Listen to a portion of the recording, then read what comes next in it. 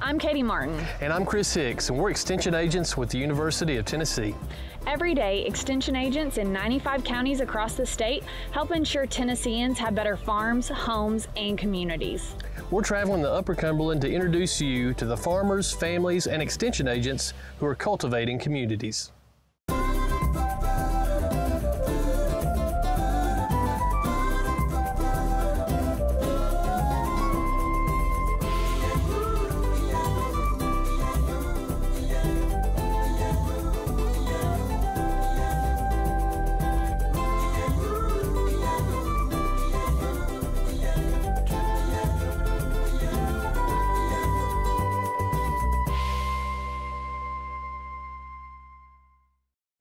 Hey everybody, we're excited to be here in Van Buren County today. And Chris, you know a little bit about Van Buren County, don't you? I've worked for the Extension office for 6.5 years, but when I was here, it was back in the Buren College building. Apparently they've moved offices, so let's go inside the new Ag Learning Center and see if we can find Chris Binkley, see if he'll give us a tour around the county. Sounds good, let's go. Hello, welcome to Van Buren County. We're inside the Van Buren County Ag Learning Center here in Spencer, Tennessee. My name is Chris Binkley. I am our agricultural and 4-H extension agent here in Van Buren County. My primary roles are adult agriculture and also 4-H. Agriculture is a big industry in Van Buren County, and we are kind of a trendsetter here for one of the few places in America where the actual number of farms increase from one census to the other is here in Van Buren County. From the 2012 census to the 2017 census, we actually increased about 35 farms. Van Buren County's ag industry is about an $8.2 million industry, which to some people that might not be a lot, but for a county of about 5,300 people, that lets you know that ag is very important. That number does not include our timber industry, which makes up our largest section of ag. Of that 8.2 million, beef cattle is our biggest of that part. We have about a little over $5 million in livestock sales annually, according to the census data. And also, the other part of that is crops, which makes up almost $2.5 million of that, with the majority of that being the vegetables. So our three biggest crops here in Van Buren County are timber, beef cattle, and vegetables. The University of Tennessee Extension here in Van Buren County offers a wide variety of agricultural programs. By far, our biggest program is our Master Beef program. We, along with White County, are members of the White Van Buren County Cattlemen's Association, started back in the early 90s, and we have about 200 members in that association, which for the two counties is pretty good. We offer beef and forage programming once a month. We either have the meetings here in Spencer at our Van Buren County Ag Learning Center, or we offer it at Sparta, most of the time at the fairgrounds in Sparta. And the topics range from whatever timely topic is going on at that time in the beef and forage industry. We also do lots of programming on vegetable production. We have a large vegetable operations farming community in the south end of our county. Every year we'll offer 2 or 3 vegetable producer meetings focusing on diseases and production. We also do a lot of pesticide classes to ensure that they're using the pesticides correctly. Out on the south end of our county near Fall Creek Falls State Park is a large vegetable growing community. These vegetable growers take a lot of pride in their product that they produce. They have all been through the FSMA training, which makes them certified. They are producer certified. They also every year have their water tested to ensure that the water that they're using on their vegetables and to clean their vegetables is in compliance with the federal regulations. They start all of their products or produce in a greenhouse They grow it first in the greenhouse up until it's so big, and then they move it outside to kind of hardy it up. Then once it's moved outside, they plant on top of plastic to help with the weed control. They use drip irrigation to ensure that keep the diseases down. They also use good varieties for that. From the drip irrigation, they also put in their fertilizers to ensure that the plants are getting the proper nutrition. From that, they harvest. The methods that they harvest, like I said, are all producer certified with the FSMA program. From there, they go into a packing house in which all of the vegetables are washed and packaged according to coming from Spencer, but it's all farm. Van Buren County's vegetable producers are #1 in the state in the number of farms that sell directly to retail, institution, food institution, or food hubs, which we're very proud of. If you would like to buy some of their products, they've got 2 produce stands that are open seasonally. One is on the Brockdale Road, Brockdale Produce, and one is on the corner of Old Highway 111 and the Army Camp Road, and it is just called The Market. So stop by Van Buren County and pick you up some vegetables.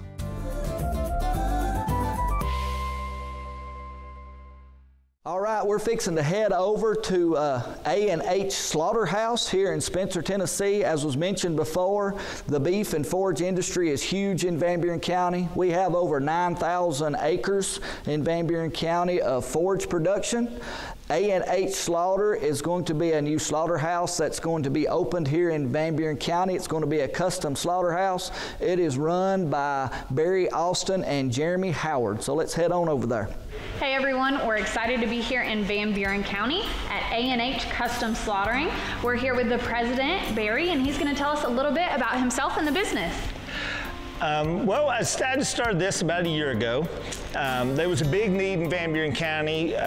There's about a 2-year backlog in our local economy here on custom processing.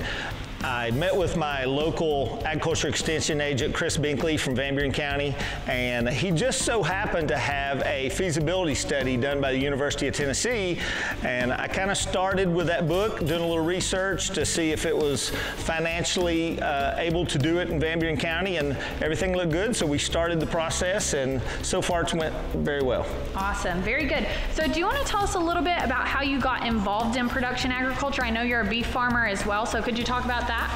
I was born and raised in Van Buren County. I joined the military for about 22 years. 12 years ago, I went into raising Angus beef, and I've been selling about 40 a year off the to custom people, selling right to individual, farm to table, I believe they call it today. And it was going really good, but there was a large backlog, about 2 years, and it was really, I was having trouble getting my meat into a slaughter facility. So that's one of the reasons I decided to do it. That makes sense. So one of the challenges as a farmer seems like it's been processing. But do you want to tell us a little bit about some of the challenges or difficulties you guys have faced as you've been trying to get this business up and going? Okay, first I'd like to say our county, Van Buren County, has been very helpful. Everything from water to electricity. This site had 3-phase power, so that's worked out really well. Some of the disadvantages would be COVID. I think that's really hurt us a little bit because of just ordering things. A lot of just simple things like refrigeration systems and stuff. They've been a large backlog, about 3 months of a backlog on that. And also hanging weight scale, there's about a 3-month backlog on buying those. So we had to do quite a bit of research to get that stuff ordered early to make sure it's here for the building. That makes sense. COVID has come with, I think, a lot of challenges, but maybe some advantages as well. Have you seen the pandemic and maybe the meat shortage affect your business and its outlook long range? I think it has. I think COVID has brought a lot of people, when we had a meat shortage, even here in Van Buren County we had a meat shortage at local grocery stores, it's really helped to drive people back to the farmer, to what they call farm-to-table meat. That's been a big thing, I know, in Van Buren County and surrounding counties. So I think once people get a taste of that, they're getting quality beef. They know where their beef comes from. They also get a quality price. It's actually cheaper. It's a little more up front because you're buying, in bulk, but it definitely comes out a lot more economical, feasible for a family in the long run. Awesome. Well, I know surrounding counties, beef producers are excited to get this place up and running and have it as a avenue for them to get their meat processed. So could you tell the folks, if they want to get in touch with you guys, the best way to do that and when you're expecting to open and all that good stuff? Well, my name is Barry Austin. My phone number is 423-779-4884. We'll be taking appointments starting in July. So anybody's free to call me. We'll have, I'm waiting on the telephone company now to hook up our internet service and phone here. We look to open about mid-June to start some processing, and then by July we'll definitely be full speed ahead. Awesome. Well, this sounds like it's going to be a great asset for Van Buren County, and we're excited to see where it goes in the years to come. Thank you very much. We had a great visit at A&H Custom Processing, and their facility has changed a lot since we've been there to film. It's now open for business and serving the Van Buren County public, and so they're bringing a fresh local product to their community, which has been a really big topic lately. So people have really been enjoying buying fresh local produce, buying straight or direct from a farmer. So Chris, can you tell us a little bit more about why that's maybe a trend in buying local? Yeah, so it seems like when COVID hit last March, that consumers really got shocked when they went to the grocery store and couldn't get everything they were used to buying. Grocery stores were out of some of the meat that they were used to getting and having on hand, and it really caused concern, and so they started trying to buy more locally direct from the farmers, and that supply was there. It was available, but we had a problem in the chain where we didn't have enough processing capability, enough capacity, and our processors were booked 2-3 years out, and farmers couldn't get dates to have their animals processed. And so folks like the Austins and the Howards that we talked with in Van Buren County are really helping that and opening up that supply chain. So now Van Buren County has an even more convenient way to buy local. If you are interested in buying local in your communities, there's some great ways to do that. If you want to get in touch with your local extension office, we usually have a great list of farmers who are interested in selling local and can make some connections for you. Another great way to do that is our Pick Tennessee Products program run through the Tennessee Department of Ag. They have a great website and social media pages that can help connect you with local producers. Everyone involved is, of course, a Tennessee producer, and so it is not only different meat, but flowers, vegetables, even restaurants who use Tennessee ingredients. So that's definitely a great way to make sure you're buying local and supporting our local farmers. Katie, one thing I think consumers will notice if they do buy local is the quality of the product they're getting is going to be significantly better maybe than what they're used to.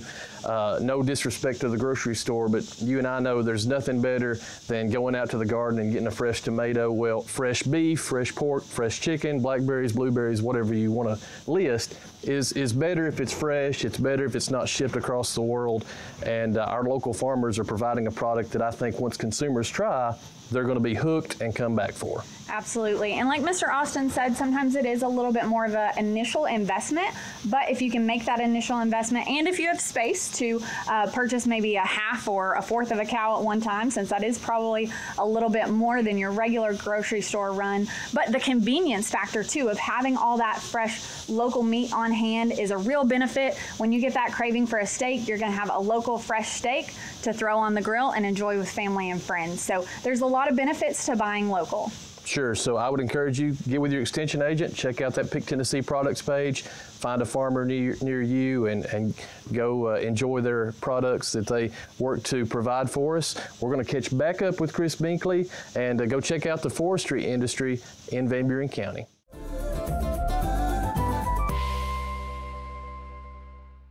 All right. right, as mentioned earlier, the timber industry here in Van Buren County is extremely big. We have over 122,000 acres of forest here in Van Buren County, which makes up about 70% of our land mass, which makes it a huge industry. So we're going to head on over here to the Piney Creek Sawmill, where Jeff Pettit is the new owner of it, and he's going to walk us through the timber industry.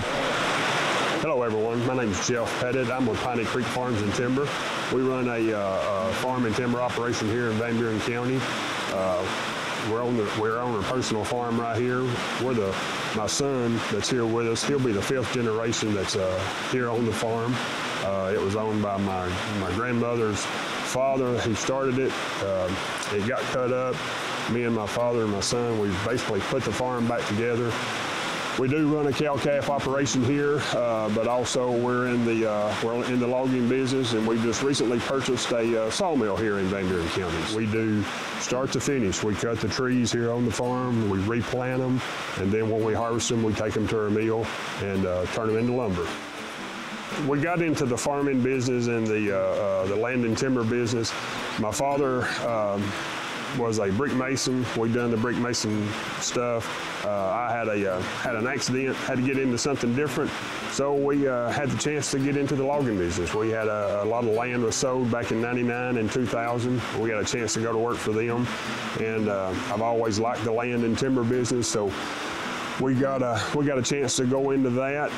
In 2001, we started our own logging operation, and both my grandfathers was into logging. My grandfather on my mother's side had he logged with the mules. My grandfather on my father's side, he worked for the Tennessee Division of Forestry, running both the Wolf Pen and the Piney Far Tower. It's the timber industry. As far as the timber industry, it's a dying breed. Nobody wants to do it. It's very backbreaking, very hard, and not many loggers are wanting to do it. My son, when he got out of school, he did come to work for me for a while, and he said, "This is just not for me," and that's just a generational thing. They're not interested in it. It is very hard, very stressful, and the biggest obstacle that we're running into now is the workforce. It's just whether it being in the logging or whether it being at the sawmill, you can't get the workforce is our biggest obstacle that we're having to get through right now. I've wanted a sawmill ever since we've been in the logging business. I've wanted a sawmill. I've asked, and the sawmill that I bought was Hastings & Son Lumber Company, which has been here since I think 1981 is when they originally come in and put the mill at a stationary position. I have asked them a couple of different times. We nearly bought a mill about 2 years ago, and because of the workforce, we decided to back out of it. And I was very blessed that Mr. Hastings did call back in early November of 2020 and said, "Hey, we're going to sell the mill if you're interested in it. Here it is." We went out, talked on a Thursday, we bought it on a Monday, and we've never looked back, and I've really enjoyed it. I mean, I enjoy the logging. I don't get to be in the logwoods every day because I am at the mill. Still learning that part of it, so I am there, 6 days a week doing stuff. But I've just always wanted to be one. I've never done the mill part of it. We run dozers, we do the logging, but I've never done the sawmill, so I've always wanted to do that part of it. We go to Hermitage up in Crossville. That gets turned into flooring. We also go up to Crossville Hardwoods. They also put it into flooring. We take the majority of our ties, we take them down to Hollywood to Stella Jones, which in turn goes down to the sawmill, to the railroad companies, and goes to the cross ties for the railroad companies. Everything we do is either a tie and or flooring that goes to flooring companies. And I guess that's the biggest thing that that I hear is, "Hey, you're cutting this timber, you're destroying the land, you're devastating this." And I hope from this video that we took earlier, you guys have seen where we're cutting it. Yes, we are clear cutting it, but we are turning around and planting back nearly acre for acre of what we cut back into back into it, and or we are converting it over into farmland here on our personal stuff. You know, we're turning it over into farmland and for the cow-calf operations. And I think that does get a bad rap that everybody says, oh, you're cutting it, and, you know, there's no trees left. There's just as many trees planted every year as there is as they are taken, you know. And it's not the timber industry that's taking the land up, it's other things that's taking it up. We had a great time at Piney Creek Lumber, and I really enjoyed getting to learn a little bit more about forestry and lumber in Tennessee. That may not be the first thing you think about when you think about Tennessee agriculture, but actually forestry and wood products are vitally important to the economy of Tennessee, accounting for about 4% of economic activity and generating over $24 billion in output annually. So they are big business in Tennessee and vitally important to Tennessee agriculture.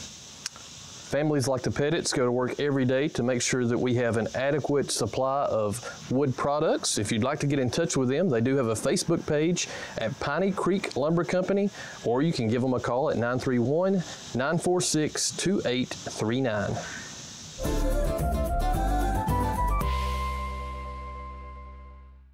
What a great day in Van Buren County. Thanks so much to Chris Binkley and the Extension crew for having us out, and to Jeff Pettit Lumber and A&H Custom Processing for letting us tour their awesome facilities. Van Buren County may be small in size, but they have a big impact in agriculture in the Upper Cumberland, and the Extension team is doing a phenomenal job with Extension programs up there. So really a fun day, a wet day here in Van Buren County, but we really enjoyed it. Hope you did as well. Look forward to having you with us for another episode of Cultivating Communities with UT Extension. Really, was I not supposed to talk?